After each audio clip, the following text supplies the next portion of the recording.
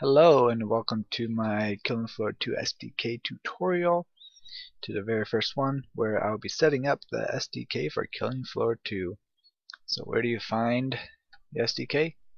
If you go to your Steam library, go to Tools, and if you scroll down you'll find Killing Floor 2 SDK. I already have it installed, but if not you should do it, and you can also favorite it so you don't have to keep scrolling all the time so it appears on top. Another thing you could do is right click, go to properties, and disable the Steam overlay, because from my experience when it comes up it causes the game to crash. Well, the SDK, it's not really the game. The first time you load it up, the splash screen might take a few minutes to come up. It takes a while for the first time use apparently, but it will come up hopefully. And just be patient. And this warning message, it is normal. It comes up every time, but it doesn't really deter. It really doesn't hurt, I guess. It's an SQL thing. Basically, it won't load all your assets, so you have to do that manually. Anyway, so this is what it will probably look like when you first start up. We show the content browser and the startup tip. Feel free to read these. You can turn them off if you want. They actually show some really good starting tips and hotkeys, so I'd recommend reading them if you want. So the content browser, I will show you later how to make use of it, but in regards to the SQL asset warning that came up earlier, what I'm indicating is, for example, if you go to KF game, boot PC, packages, environments, and environment modular static set, you can see there's 4 packages underneath there. But when you click on it, it has nothing to show, even though your filter shows, show all. And that's because it's not fully loaded. You have to right click, go to fully load, and once it loads everything, you can see everything that is within this folder. Well, we'll get back to this later. So first off, you might have seen some other tutorials where they had 4 windows and you wonder how do you get to that. Well, there's this find button over here, restore viewport, and that will bring it back into the 4 viewports. This viewport is considered the perspective because it's like a 3D game, while these are all 2D and they're called orthogonal views. So this one, you can change which ones they'll show by clicking on it, or right clicking to show all the menus with the hotkeys for them. But currently S means from the side, so you're looking at it from the side. F is from the front, and T is from the top. And since it's only showing the Builder Brush cube, it looks the same on all of them. Okay. If you don't want all 4 windows, there is an option to change it in View, Viewport Configuration. Instead of 2x2 split, you can have a 1x2 split, or you could have 1x1 horizontal, or 1x1 vertical, and you can change which one is to your right, which one's to your left. You can even drag it around.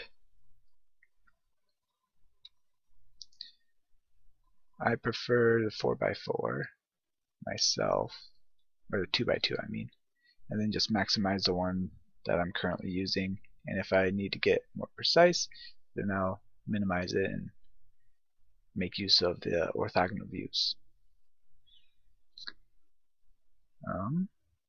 One thing I would do is set your grid, because Tripwire does something different. In the original UDK, it goes by powers of 2.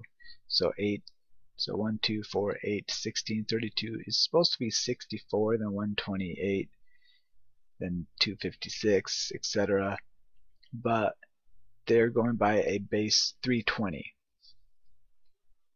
So half of 320 is 160, half of 160 is 80. And then twice 320 and twice 640. So this is what their modular set is based off of. So I would recommend putting it on 320. Make sure you toggle the drag grid. So basically anything you drag on to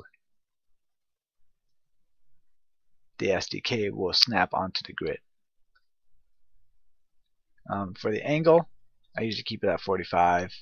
If I want less or something more accurate, I can either toggle that off or make it smaller. But I found 45 with the modular set works out really well.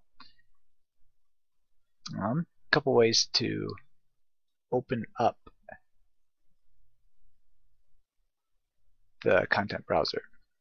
There should be a open the content browser button in the toolbar. You can also click Ctrl-Shift-F. You can also go to View, Browser Windows, Content Browser, and it'll all show up there. And from here you can find all the assets that you need. Something else to keep in mind, using the mouse to navigate. In 3D perspective, to navigate with the left mouse button held down, you will act like you are on a glass ceiling, like a ninja through the sewers. Or a ninja in the vents, crawling around. If you hold the right mouse button, it'll act like you are tied down and you can only turn your head. If you have both right and left mouse button held down, then it'll act like you just smacked into a glass wall and you can't go forward or backwards, but you can scoot around. Or the other way is, so that was the way with the mouse that most people used to navigate the SDK.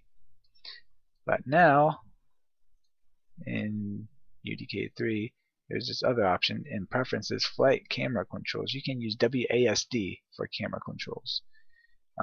You can either have it all the time, only when the right mouse button is held down, or never use it.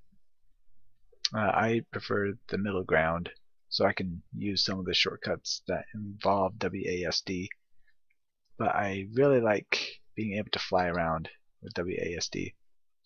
So when right mouse button is held, you can look around and you use WASD to strafe around, and it looks and feels a lot like what I'm used to in the first person game. Another option is over here is your camera movement speed. So if you click it, then it changes pictures, and the less blue it is, the slower the camera speed is. You can also right click and you can see all the options. And so very fast camera. So right mouse button held down, and if I use WASD, I fly all over the place now. Oh my goodness. It's very useful for large maps, but I'm going to be on a small map, so I'm going to make it really slow right now, more fine-tuned and detailed. Okay, when naming maps, make sure to add KF map onto it. So let's say we want to save this map. So save current level, and then ask you where you want to save it. By default, it will be in your documents folder. It will be in your name, documents, my game, Killing Floor 2, KF game, unpublished, brewed PC, maps. And then this is where all your maps will be. And when naming it, it's a good habit to name it starting with KF hyphen. That way the Killing Floor game knows that this is a KF map rather than a KFO or endless mode or whatever that they add later on. So just click Click save. I'm going to write over it, but you can just make your own. We're going to add on to that file later on. Anyway, I believe that should be it for now. In the next video, I will try to be showing how to use the modular static set.